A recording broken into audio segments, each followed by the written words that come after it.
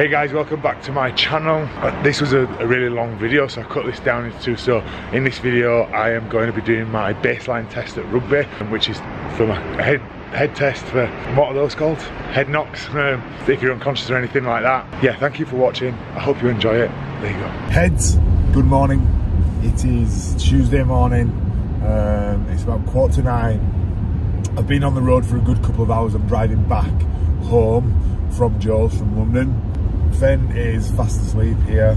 I've just stopped for a coffee, got back in the car, got about an hour, about an hour to go. And I just thought I'd jump on because from yesterday I've just been feeling a little bit, there's a word in the north called sloughed. And it just means a bit not quite sad, but not quite yourself. So I've been kind of trying to sit with that. You know, over the years I've done a lot of therapy, I've done meditation, I've read a lot of books. I'm really, as a coach, you know, I'm really big into being better, making progress, moving forward, whether that's physically, mentally, emotionally, they're all linked. And so being able to just kind of reflect and sit with what's going on and analyse it a little bit.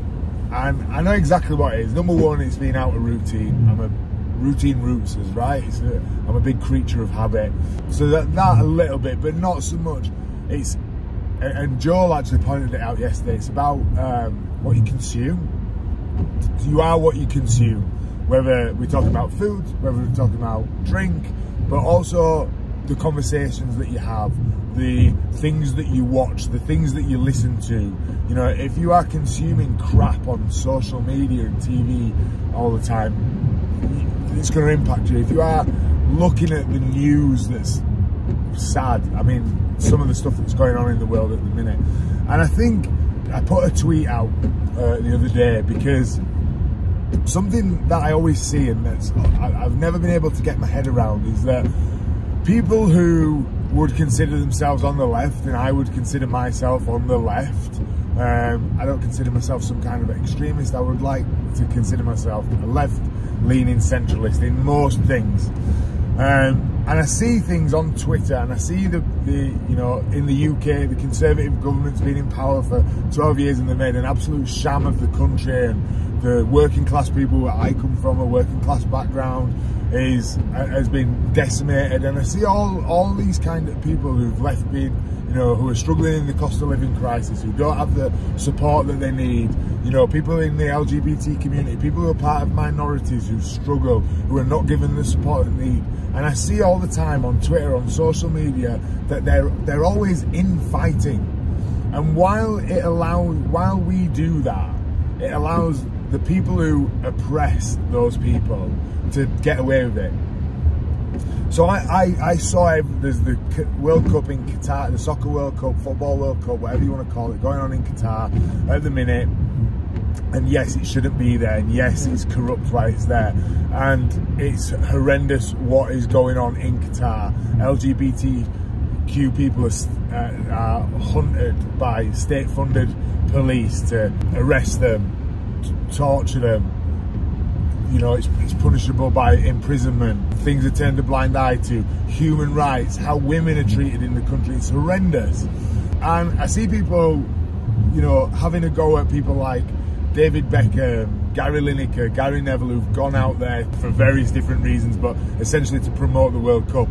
And realistically, you know, we see those people in the public sphere, and they shouldn't have done what they've done. They shouldn't have taken the money that they've taken. They shouldn't, because by doing so, they're not guilty of doing what, you know, Qatar have done, but they're taking their money. Or, you know, they're going there when really what they could be doing is they've got a big enough profile to boycott the tournament, stay in the UK and draw attention to it that way. They didn't need to go and take the money. That said, they are not the enemy.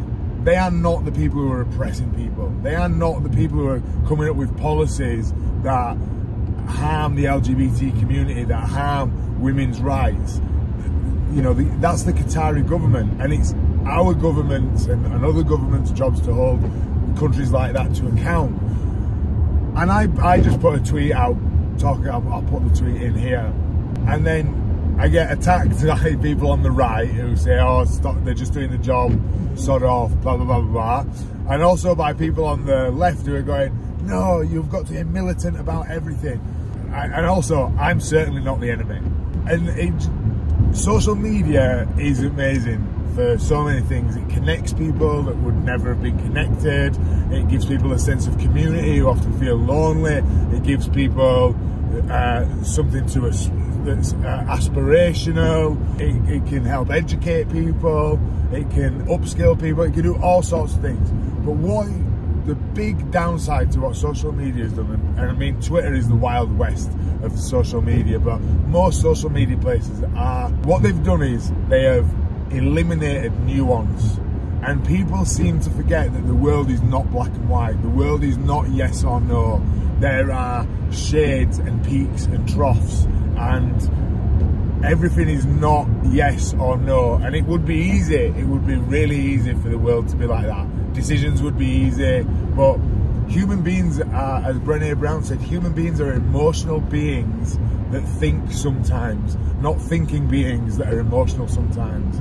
And I just think it's so easy to, you know, tweet things and consume things without really thinking about what's going on. And I don't care, I'll never see that person. It doesn't, but there's another person at the end of that. You know, I see people who've been watching these YouTube videos, and it's, you know, thousands of people. If you were to get thousands of people in a room, human beings in a room, and were watching me talking, popping on, and it just, I actually feel a lot better for just talking about it and venting on to you guys. But I think I have always tried to use any kind of platform or notoriety that I have got to champion equality, diversity, because I genuinely believe it makes the world better. Not because I feel that I have to because I'm part of the LGBT community, not all. I genuinely think getting different perspectives, different lived experiences, different understandings of similar problems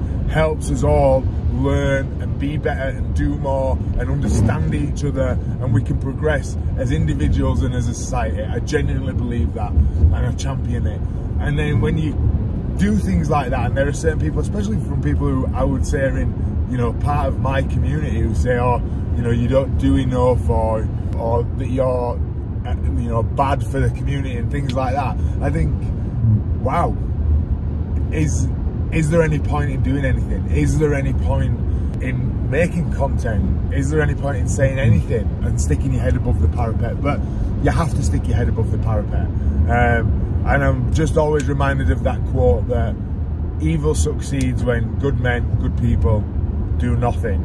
So, you know, and when people talk about voting, they'll say, oh, what's the point of voting? My vote doesn't count for anything. Well, if everybody's got that attitude, then no, it doesn't. But if everybody has the opposite attitude, then yes, it does. And I suppose that is why I continue to generally stick my head above the parapet and sometimes say things I maybe shouldn't say. But yeah, I realise I've gone on for a long time there, but I think it's really important to address. So yeah, the world is full of nuance. Good people do bad things, bad people do good things. Does one thing erase other things? There's so many questions. I think the thing is, the takeaway is, be mindful of what you consume and keep doing what you believe is the right thing, even in the face of people not agreeing with you, because, you know, no one's always going to agree with you. And the fact that, like, the England football team and the Welsh football team, the captains said they were going to wear this One Love armband, and then when they were threatened with a yellow card, they said, oh, we're not going to do it.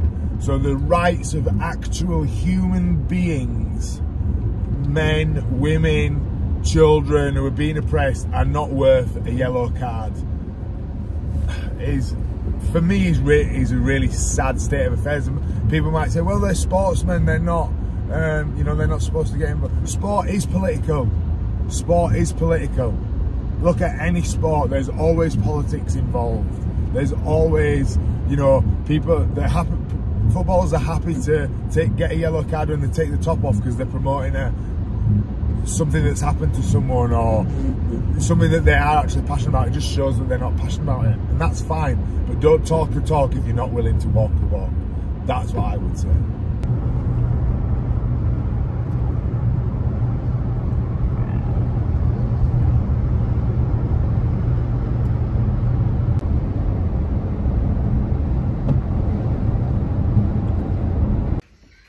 Here we are at training then. Here's the brains trust. I'm out here alone. Tom's going to do, what test are we doing, Tom?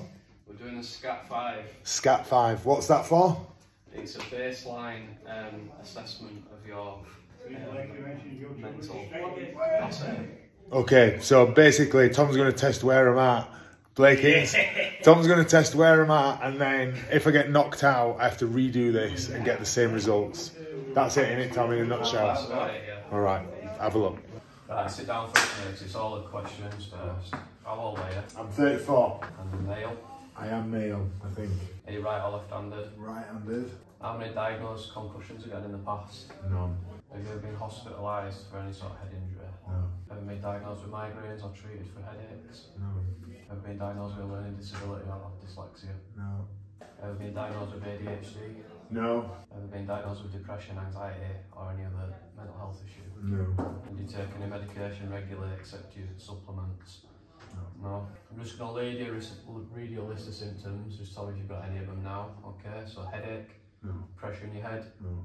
any neck pain, No. any nausea or vomiting, No. dizziness, No. any blurred vision, No. any balance problems, No. sensitivity to light, No. sensitivity to noise, No.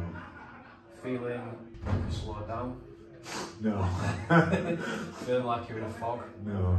not feeling right, No. difficulty concentrating, No. difficulty remembering, No. fatigue or low energy, No. any confusion, No. drowsiness, No. more emotional than usual, No. more irritable than usual, No. more sad than usual. No. Are you nervous or feeling anxious at the moment? No. Any trouble falling asleep? No. Those things that I've just read out, do you get any of those symptoms after you exercise or during exercise? No. And do you ever get any of those symptoms when you're doing any sort of mental task? No. No. Do you feel 100% at the minute for you? Yeah. Yeah. So these are to do your orientation, so can you tell me what month it is? November. And what's the date today? 22nd. What day of the week? Tuesday. Correct. And what year is it? 2022. Okay. And can you tell me what time it is within an hour? 6:15. Pretty good. These are your words. So this is do your immediate memory and your recall, alright? So I'm going to read you 10 words and I want you to repeat those words back to me in any order. Okay. It doesn't matter what order. Okay? Yeah. So, baby, monkey, perfume, sunset, iron, elbow, apple, carpet, saddle. Baby, monkey, perfume, sunset, iron, saddle, carpet. I stopped concentrating after that. Saddle, carpet. Did you say rocket? No. No. Giving up? It's not bad to be fair. No, yeah. 7. So I'm going to read you the same set of words again. And again, you repeat them back to me. Baby, monkey, perfume, sunset, iron, elbow, apple, carpet, saddle, bubble. Elbow, apple, carpet, saddle, bubble, baby, monkey, perfume, sunset, iron. 10. Has anybody else got 10, Tom?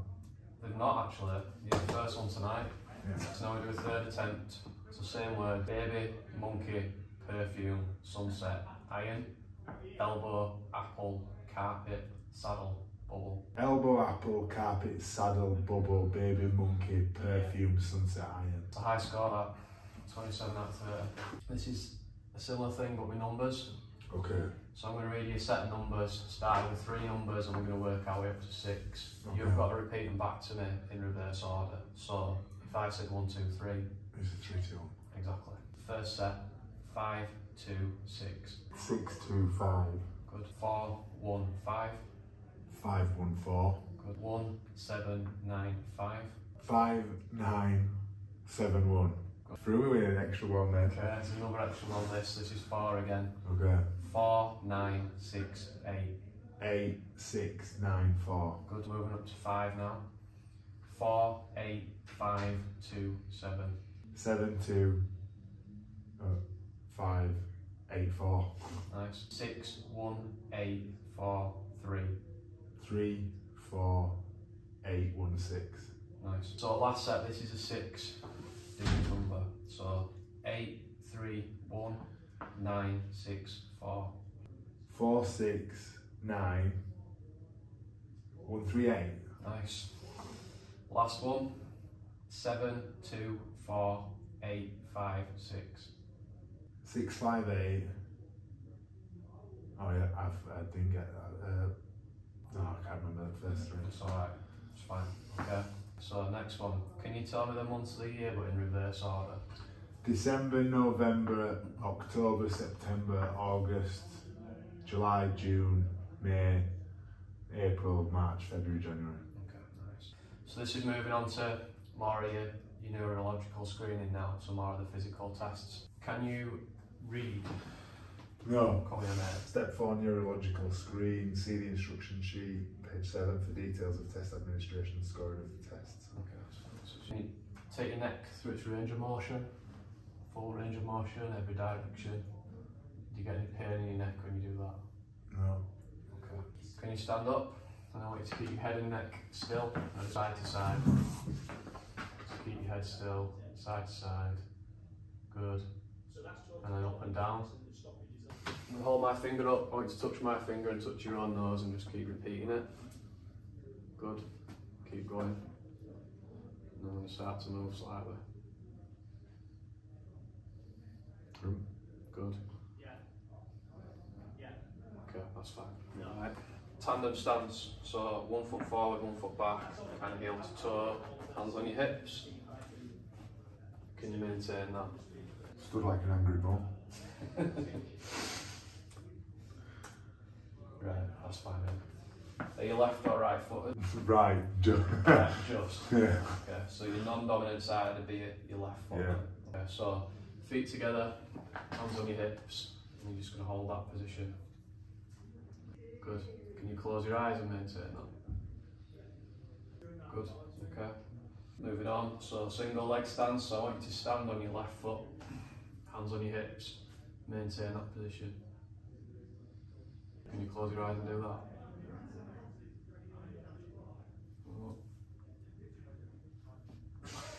Okay, good. Alright. Right, okay, so tandem stance. So you're going to put your left foot to the back. So heel to toe again. Again, just get your balance, hands on your hips. You're going to hold that. You were perfect last time. Perfect this time. Close your eyes.